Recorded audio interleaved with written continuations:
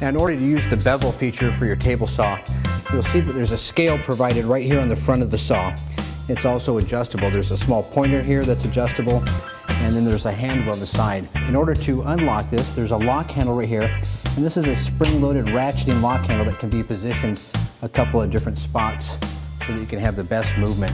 We'll simply rotate this counterclockwise to unlock it. We'll crank the saw over here to 45 degrees. You'll notice that the blade guard is capable of running in a tilted operation there as well.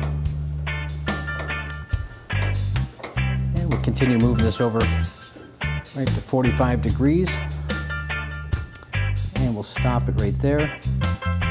We'll lock that into place, and we're ready to cut.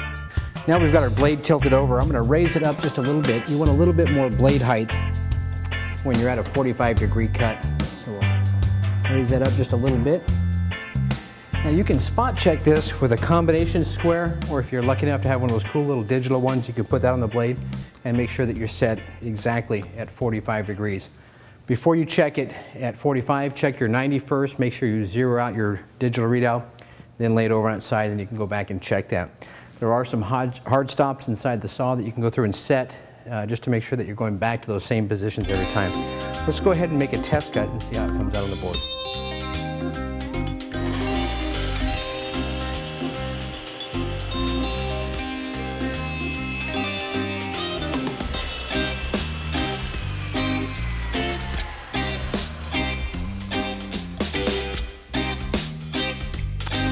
Boy, that's a beautiful cut.